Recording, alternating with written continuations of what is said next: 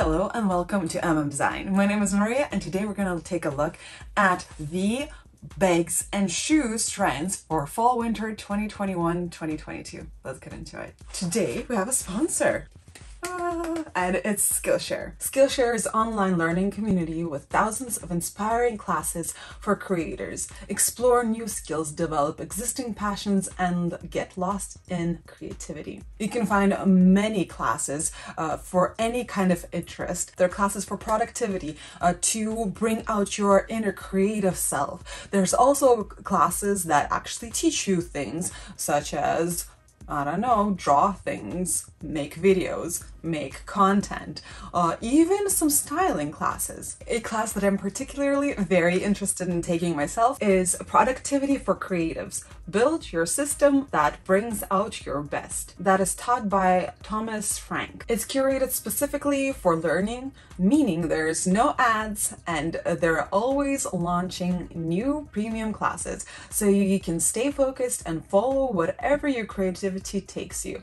And it's less than $10 a month with an annual subscription. For the first 1,000 people to hit that link down below to get your free trial of Skillshare. This video is part of my fall winter trend analysis. All right, guys, let's get into the subject of the video. And that is well, I already said it. The shoes and the bags. Let's just start with the bags first and then get into the shoes. For the first kind of trend, I would like to talk about the Hobo bags. These are the bags that were really popular in the Y2K era. I don't like it. I had a bag like this and when I got it, I didn't even like it. The only reason I got it because, well, it has the same chains like as a fridge on the bottom. I wore it maybe two times and then I found it recently and all the leather kind of like crumbled and I was like, I had to throw it away. Kind of that circular motion. Prada also had that kind of a shape of like a little bit of a circular inside. Balmain also had it and they even like put it around their heads. That was interesting take on it. Kind of a hood and a chain and a bag in one. We also see a lot of that in a Louis Vuitton. The other thing that we see on these bags, having little like extra compartments on the outside. We see that a lot in Balmain and we see a little bit of that in Versace.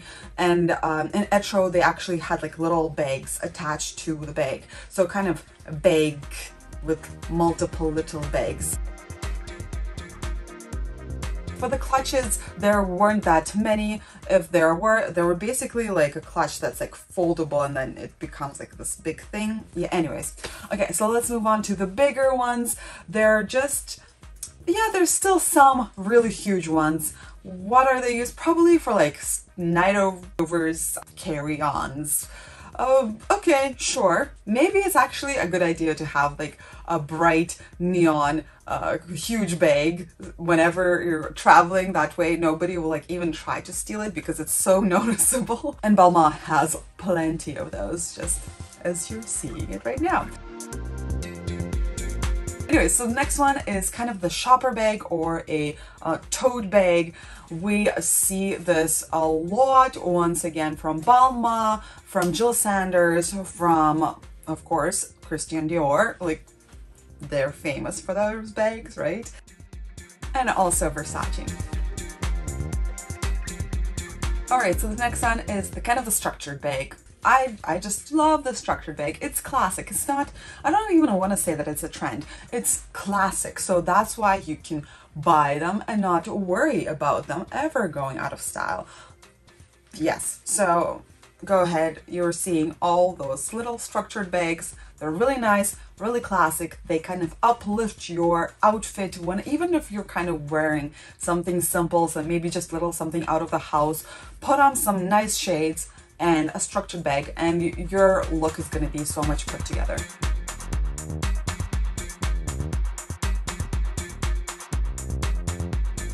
Alright, so the next trend kind of attaches both the shoes and the bags trends, and it's chains. We see this maybe third year in a row or even fourth year, I don't know, that we have a big emphasis on chains, whether it's on the necks or whatever bracelets.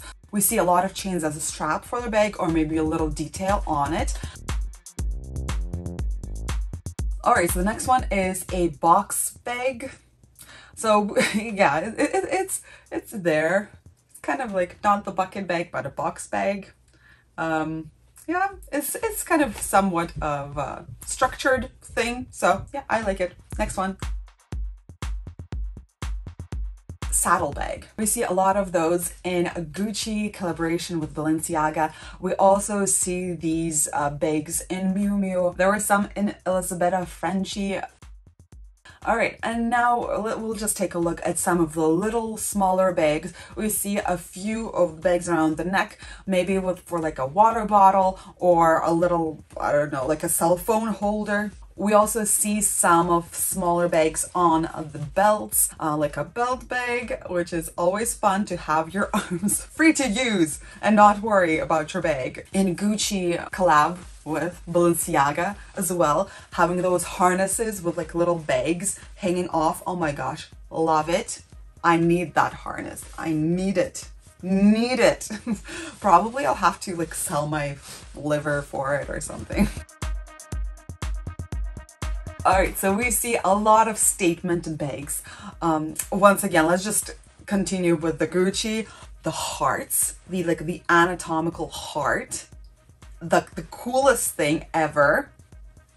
I think so. Yes, I do. Schiaparelli has a kind of a torso, like a breasts bag. It's interesting. I'm not sure, like, would it be censored anytime you're like, you know, wearing it and taking a photo for Instagram? Do you need to like put some things on the nipples? I don't know. I don't know. Louis Vuitton had kind of those like little faces of Greek sculptural things. It's a little bit weird, but I would have never thought if it just stood by itself that it came from Louis Vuitton. Another one of my favorites is the Moschino bag that's shaped as a shoe. Oh my gosh, that's the look. From Balmain in the shape of an airplane. All right, let's move on to the next trend. Bucket bags. We have a few bucket bags, either like they're a little pouch that kind of ties up, or we actually have a few from Gucci. The ones like kind of like they're pretty big and like, yeah, anyways. Furry story. So this touches up on both bags and shoes.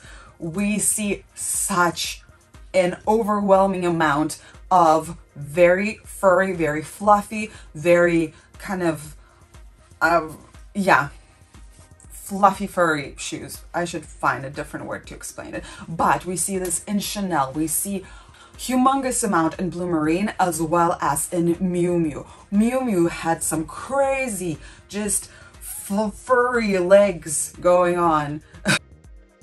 Angel Chen, Dion Lee, very, very like long fuzziness going on.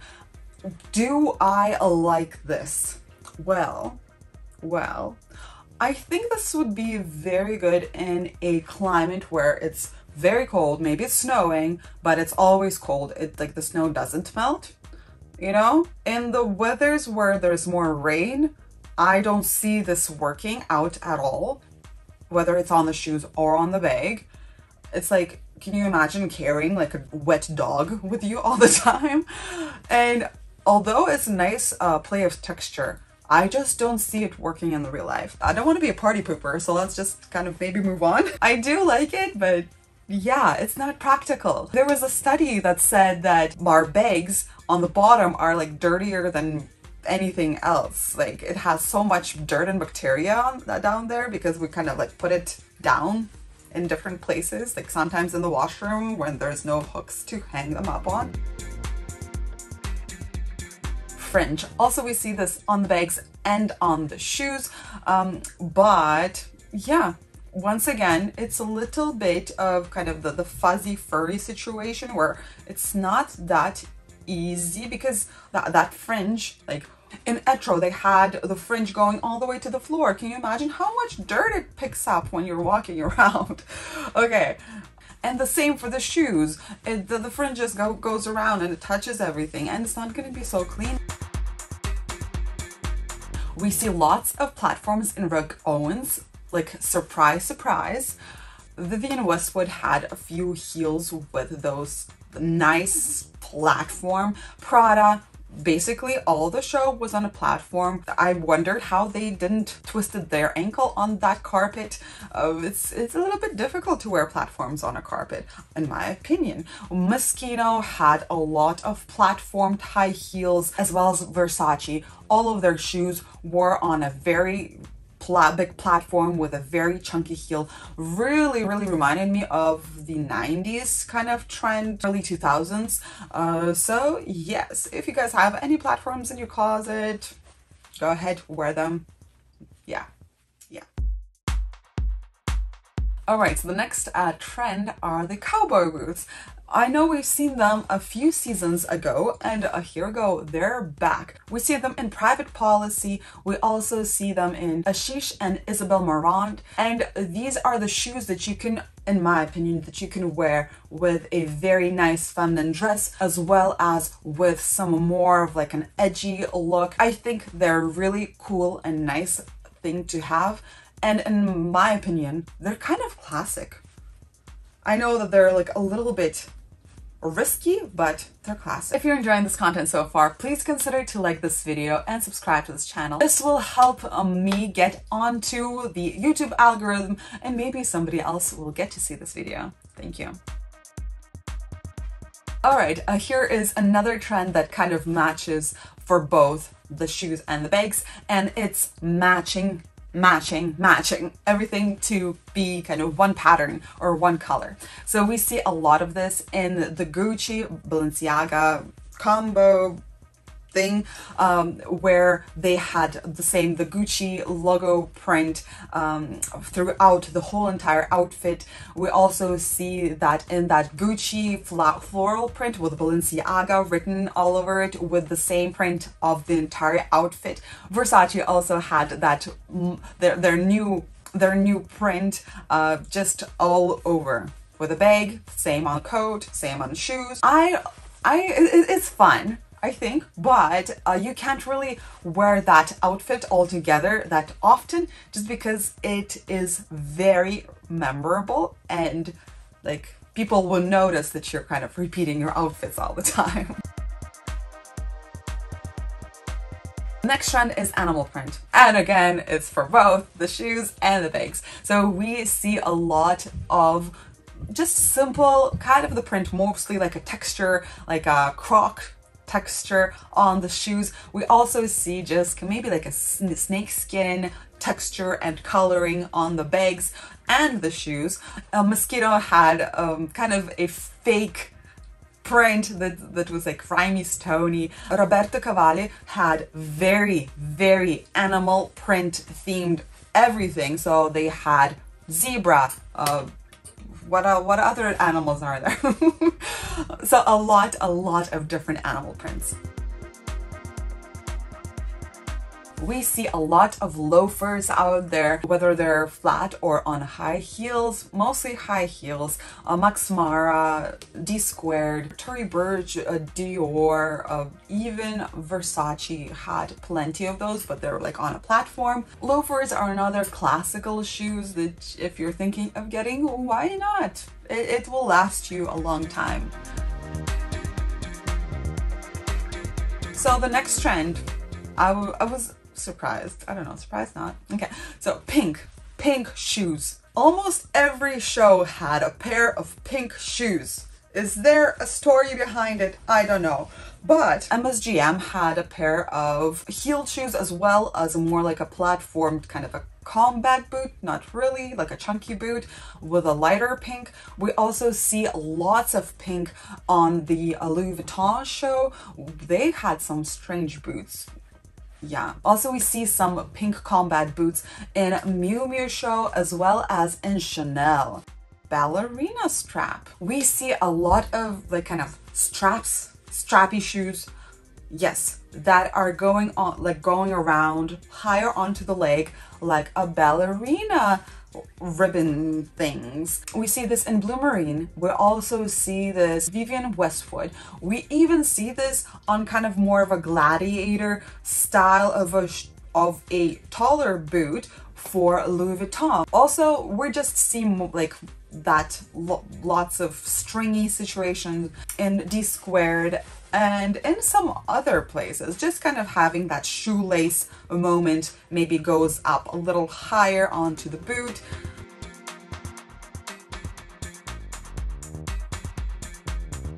So we see a lot of kind of chunkier boot, combat boot from so many shows. I love it. Combat boots, so comfy, so nice to wear, very practical. We see them in Valentino Sport Max, Anna Kiki, Boss, in Dior pre-fall collection, and so much more. Miu Miu, Simon Rocha, like so many. Balmain, Dior, so many combat boots. And once again, those are the boots that you can style in many different ways. You can make like a nice girly dress, make it more edgy with a pair of combat boots, or you can just have a very edgy look using combat boots, whatever, maybe even leather pants, something else too. Anyways, yes, so my most favorite and comfortable shoe to wear for fall winter. All right, so the knee highs. I've heard there was this kind of rumor that very tall boots are going out and knee-high boots are coming in red and hot. Yes, we do see a lot of knee-high boots. Unfortunately, it's not for everybody because the style is that the boot is a little bit wider, fit on the calf, and it makes your leg looks slimmer just because it kind of disappears into something wider. Yeah, sure, they're cool, and they're actually really good for when you're trying to appear slimmer, just because when the knee is one of the skinniest parts of the body, and when there is a line there, it kind of draws the eye there and it seems skinnier. Okay, so there are also a few of the riders' boots. The Gucci show, the half of the models were wearing some kind of a rider boot, and those are also high knee boots. So, okay, moving on to the next one. And it's the super tall boots. Yeah. Yeah, I don't know what sound that was. Anyways, I love super tall boots. Love them, love them, love them, love them, love them. Not only are they super warm in the winter, but I think they're really sexy.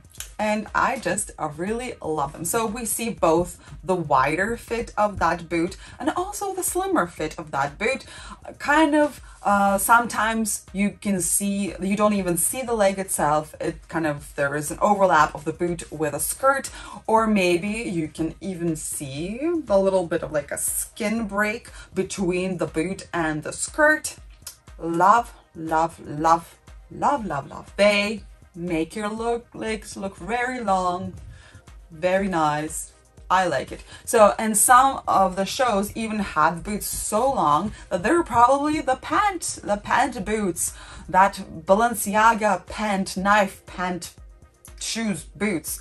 And because they did a collab with Gucci for Gucci's 100th birthday, is it a birthday? Anyways, 100 years of being a fashion house, we see that knife boot in a Gucci monogram.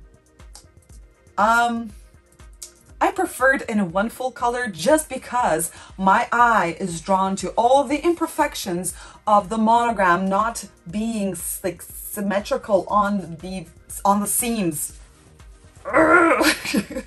And when you're paying so much money for something like this, you want it to be perfect, and it's like right at the front. Like, why? Anyways, okay, that's it. I'm done. Next trend are the rain boots. And like, yeah, these are really weird ones. Givenchy and Stella McCartney had some interesting boots. Yeah, okay. that's pretty much all I have to say about these. Let's move on to the next one. Snowshoes. Yes, that's what we need. Nice snowshoes, because mine suck. They're not elegant whatsoever. We see a lot of snowshoes in Kenzo, in Dolce & Gabbana, as well as in Miu Miu shows. I really like them. They're very nice, sometimes really bright and colorful, which is very fun, and sometimes even covered in rhinestones, like in Dolce & Gabbana show, which is also interesting. All right, another type of a trend, we see a lot of padded leather shoes. So that means like very, I don't want to say plasticky, but like very shiny leather. And I really like that leather. It is very sexy, and it's not usually like real leather. Anyways, we see this in Zimmermann. We also see this in Dolce & Gabbana, as well as in Louis Vuitton and Blue Marine. Okay, and we've reached the shoes. Kind of, there was a transition of things that worked for both, and now let's talk about the V cleavage. This is the best friend of anybody who wants to seem a little taller.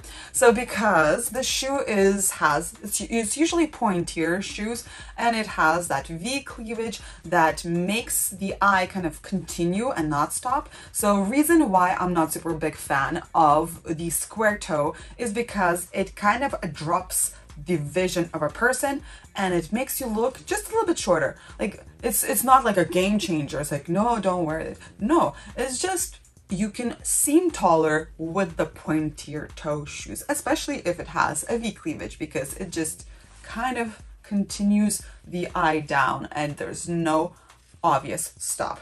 All right, so the next trend is the pointy toe. Yes, I almost didn't see any square toe shoes. I did see a few, but you'll see them at the very end of the video. Although it may seem like I don't like those shoes. I actually own a pair and they aren't that bad. But like when I see it on myself, they're not that bad. But when I see it on the runways, I just don't like it. Anyways, okay. So pointy shoes, very nice, very good friend of anybody who wants to appear taller, as I have mentioned. Just a very large amount of people who decided to go for that. All right, for people who live in a warmer climate, we see a lot of thong sandals. So that's a sandal that has like a little, like a flip-flop situation, basically. That's basically the only sandal that I've seen on the runways. And of course now, here we go. Here is the square toe moments. So we see it in Dion Lee.